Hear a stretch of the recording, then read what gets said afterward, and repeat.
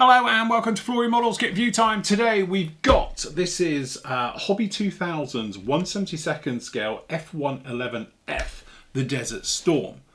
But it's not, it's a Rebox. It's actually the classic Hasegawa kit. Now the Hasegawa kit has been actually very much a sought after kit, and it's been out of production for a while and very, very hard to come by, especially in the UK.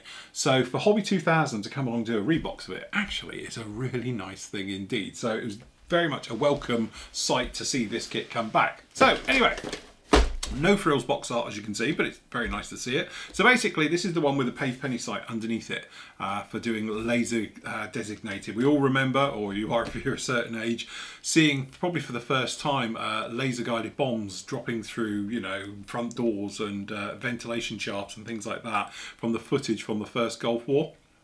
And they were all coming from these.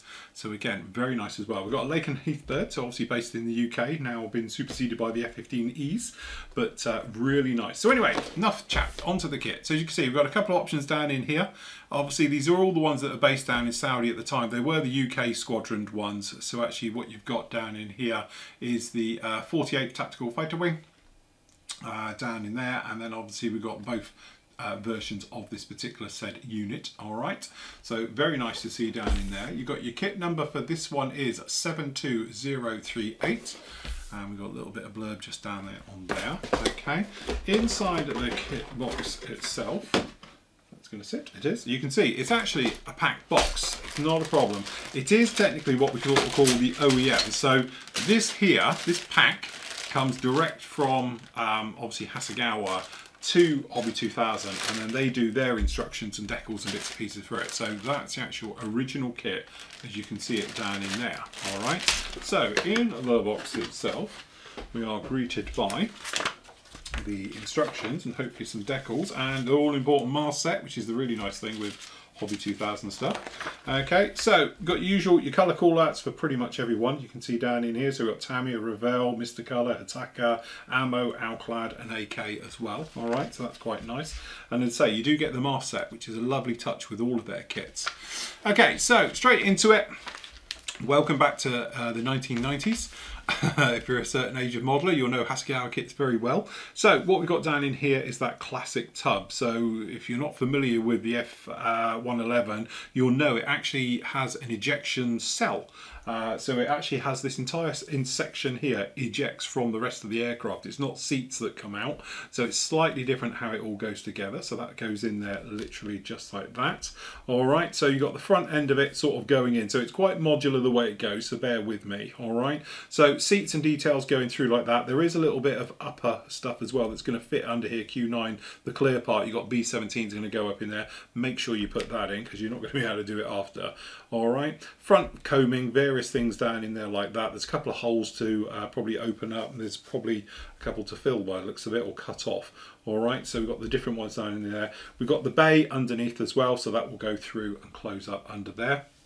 Then you're over to the other side, and again it's a little bit modular as we were saying. So we've got the wheel well bay is going to go in and going to drop through the top. We've got the engine intake ones are going to be on the sides, they're going to fit through, and then you're going to sandwich those back halves together. Then you've got the front section going to go on, and then these go on the front here just like that. These somewhat hinge as well, if I remember rightly, onto those. All right, so you're getting them in, and then you're going to be bringing it all together. So with front and rears section together, you're probably going to need a little bit of filler if I remember correctly, but it'd be well worth it once it's all in. Intakes being fitted down in there. We've got that ram spike being fitted down in there, all very complex in the day. There's loads of grill fins and blades in there to try and slow that air down. Nowadays it's a little bit more modern ways of doing it, but anyway, all of those being fitted down into that, and then obviously the various parts being dropped in. And then the gear. So the gear again, massive beefy gear. Remember this used to be, or was going to be, a carrier-borne aircraft, so it's got huge chunky gear. Okay, so again, all of those being fitted down into this one, as you can see, and then that being fitted down into it, and that giant door that swings down as the gear retracts up inside. Okay, the engines as well, so obviously we've got the spike system on the system, so you've got like an inner nozzle with fairings, and the outer one goes over the back of it. You can actually see through it. Okay, nice touch with those as well. That's being fitted down onto this one. Then we've actually got the tail planes being fitted onto this one, the exhaust going in, the little dump fuel area that goes between the actual tails being fitted down into those, and those fins, ventral fins being fitted in. Nice touch with this one. Obviously you've got deployed slats and flaps on this, which is really nice as well.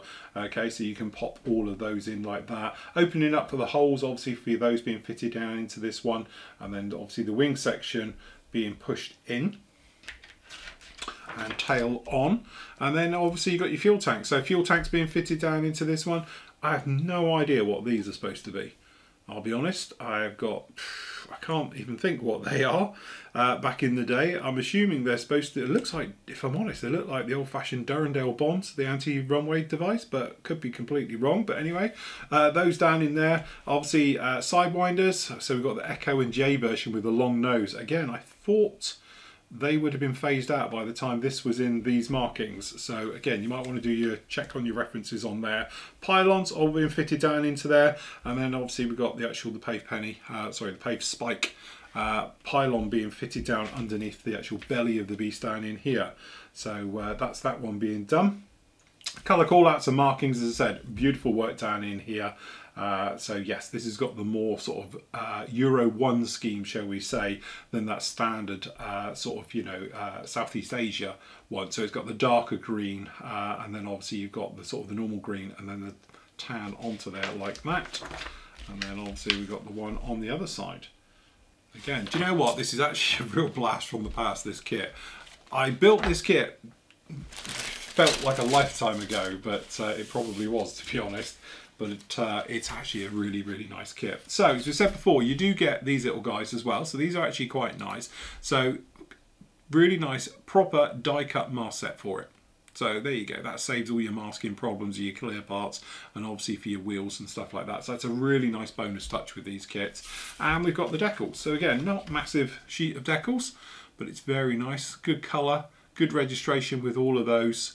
Pretty much everything you want to need with that one. Okay, so into the bag. So, good old-fashioned cutting in. I haven't done this for a while. Okay, get rid of that. Okay, so in here we have, I'll tell you what, we'll start with the clear parts for a change. Things are staring us in the face. So, one piece clear part top. This is because of the way it ejects and all the rest of it. There's an entire front cell that comes out of this thing, which is really, really different. Okay, so there you go. That's your clear parts. And to be honest, they're not too bad at all. One of the problems you get with some of the other kits in 48 scale is that the profile of this canopy is wrong, but if I remember rightly, this one's fine. 72nd one is actually okay. So again, really nice. If you wanted to, you could take your life in your own hands and cut this and have it with the doors so they could be open, which could be a nice touch for this particular kit, but personally probably play safe and just do it in the closed position. But generally, nice good clarity there.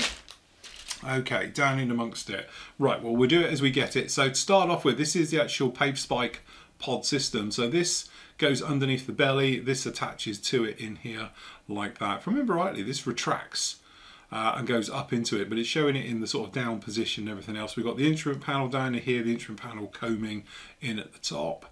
So that's very nice indeed. Okay, and then we're in amongst it. So down in here, this is the actual main rear fuselage. You can see it's all very good, very sharp, very nice recessed details on this kit. So that's the beautiful thing about this kit. Got some really nice touches to it, and again it does have some of these. This is for the intakes, and they've even put in the little, well, they're like vortex generators. It was to slow the airflow down coming into the engine so it wasn't coming in at supersonic speed, along with this guy as well, which is a spike system for stopping it coming down the exhaust too quick. Okay, and then again we've got the other doors as well, and then there's a little few ejector pins on these you're gonna have to take care of. All right, but generally very nice. But that system on the back there, it's a big old lump, this thing. Okay, very nice. As you can see it down in there like that. Okay, the nose section, as you can see, it's a little bit difficult to see on here because of the way it is, but if you see this line that goes down here, along here, then up, this entire section ejects, not the seats, this entire pod goes up and then it comes down in a cell. with it's all together. But as I say, you've got a front one going to be going on, then you've got the part here. This will go to the back of it. But again, you can see really nice, really sharp, crisp panel lines in amongst all of that. Then you've got the fuel dump area down between the engines down in here. And again, very nice indeed. And then we've got these as well with some bottles and various things in right the way through. We've got this one as well for the actual undercarriage. It's going to fit down in here, so some of the details, some of the parts as well. That's all looking very nice. And again, that all important gear. So we've got the nose gear, the main bay, doors, as I say, more details, lots of detail in this kit. And there's the other side of that fuselage. No real internal details. There's a little bit there. Got a little bit in here as well, but nothing really going down in here. Again, you have to remember this is only 70 second scale. Over onto this one, you can see some of the big areas, and again, really nice that detail on the back of it. Looking pretty darn nice. Again, the gear, various things. So again, it's got a bomb bay as well. A lot of people forget this thing's got a bomb bay, but obviously this is going to be superseded by the other piece we had over here. So this one replaces this one. So you're probably not going to be using this one because this one is going to go right over the top of it. But anyway, if you were doing a different version, you've got it down there. And again, all the details. Big old tail with a rudder. Looking very nice indeed.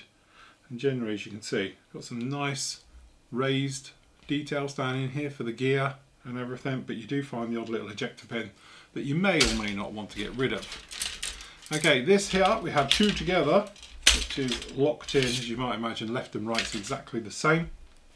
Good details down in here. Do you know what? I think those are Durandals. Okay, but anyway, the exhausts. Durandals, I think they are. Okay, deep nozzles for your engines. We've got the pylons, the various things, the fins down the back. Again, those jumbo tyres. And then down in here, we've actually got the fuel tanks, and we've got the stabs down here at the back. Very, very nice indeed. And again, match pair on that, so we've got two of those.